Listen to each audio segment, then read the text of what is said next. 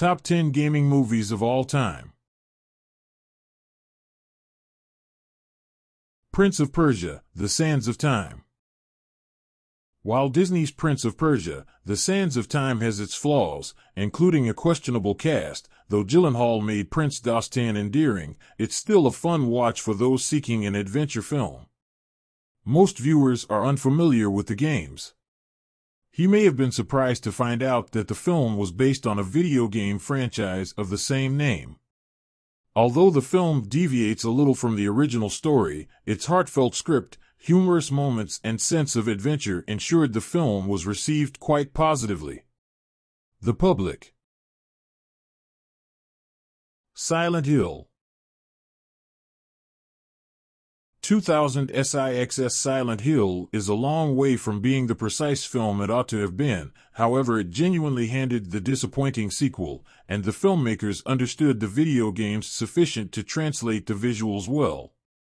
While the movie stays to be one of the lowest-rated online game adaptations, fanatics of the sport have come to certainly love it. The movie's saving grace turned into the innovative selection that introduced the sleepy city of Silent Hill to life.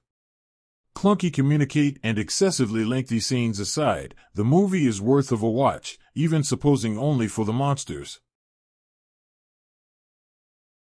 Tomb Raider.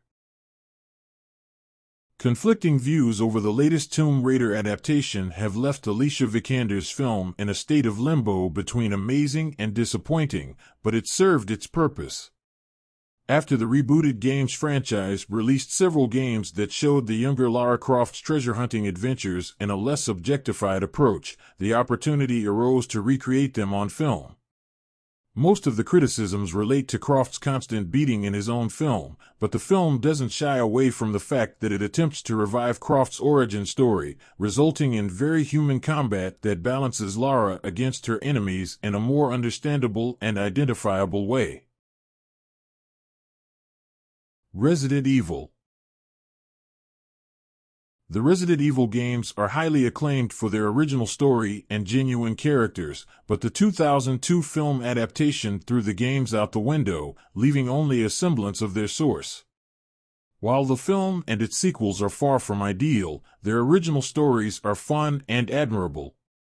The first few years gave way to cheesy transitions and awful one-liners, but they work well in this film.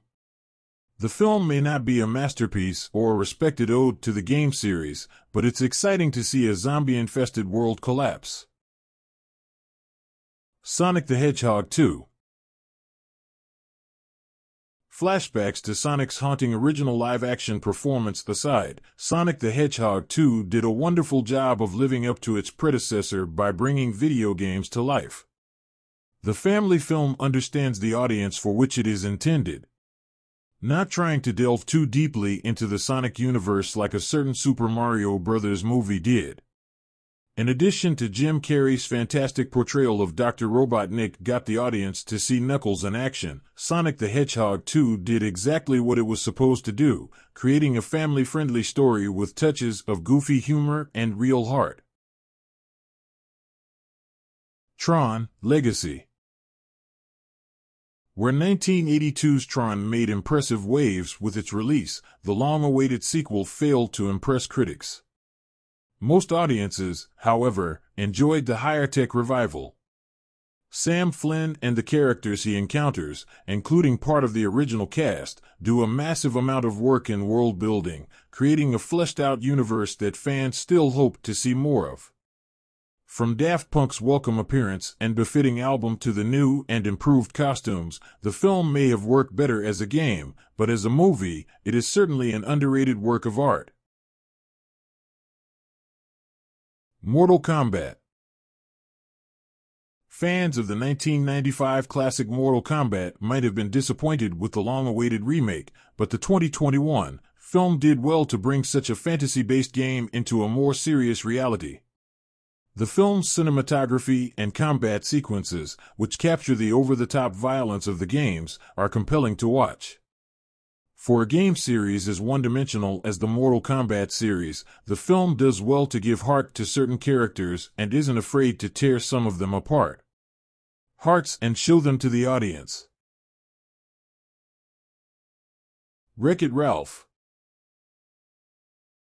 One of Disney's least talked about films, in part due to a lackluster sequel, Wreck-It Ralph put arcade games in the spotlight and gave them life in an animated film. The film focused on Ralph and his frustration with his everyday, pixelated life until he meets Vanellope, a neighboring character. Uncharted. Critics and fans could squabble about the Uncharted film for hours, but the flawed film certainly caught on to some of the game's most important aspects.